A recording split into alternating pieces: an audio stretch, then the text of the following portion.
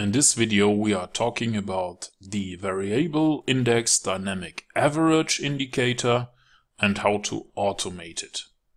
It's the red line here, and we use the function IVIDYA to create it. It takes a few parameters here, so let's go through everything.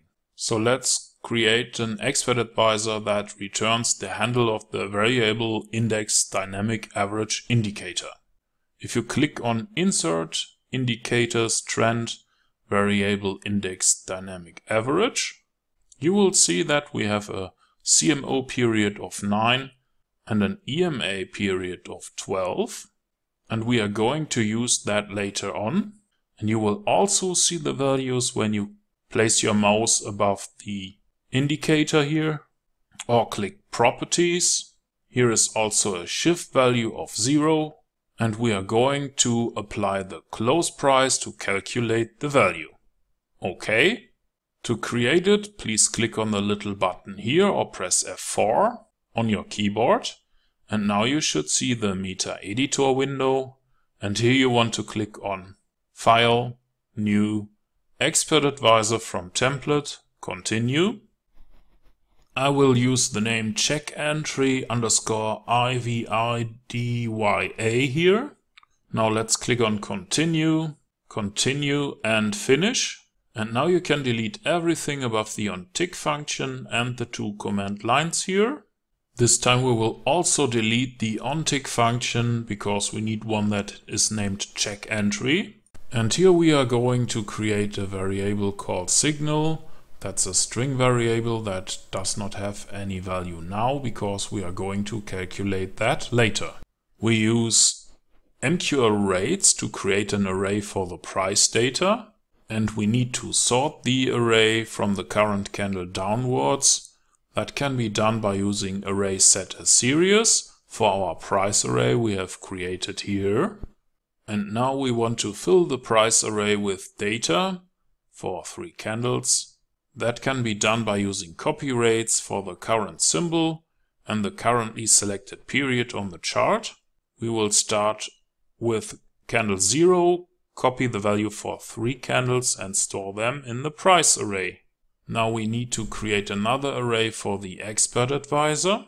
And once again we use array set as series to sort it from the current candle downwards. Let's define the actual expert advisor by using the IVIDYA function for the current symbol on the chart and the currently selected period. And here is a 9 and a 12.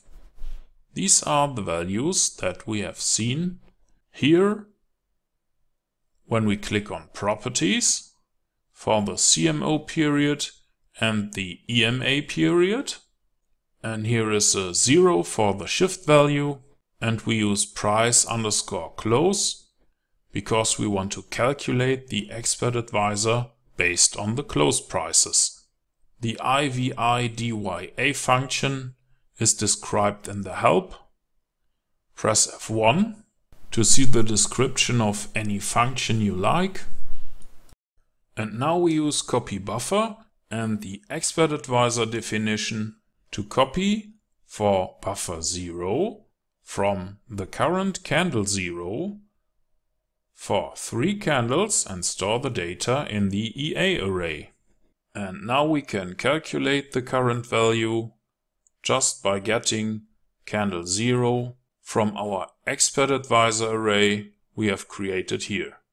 And if the calculated value is above the close price for candle 1 in our price array, that's a buy signal. So we assign the word buy, and if the calculated value is below the close price for candle 1 in the price array, that would be a sell signal. And now we can return the signal to our main module by using the return function. In my case, I'm using the ForexTradingFramework. Basically, a framework is a collection of predefined functions, and you can trade any entry you like with it. After the compilation, please click here to go back to MetaTrader. And here you want to click on View, Strategy Tester, or press Ctrl and R. And in the Strategy Tester you want to select the Forex Trading Framework, a currency pair, or the main module that you use.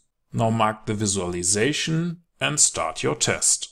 Let's enable the graphical overlay and go for full speed.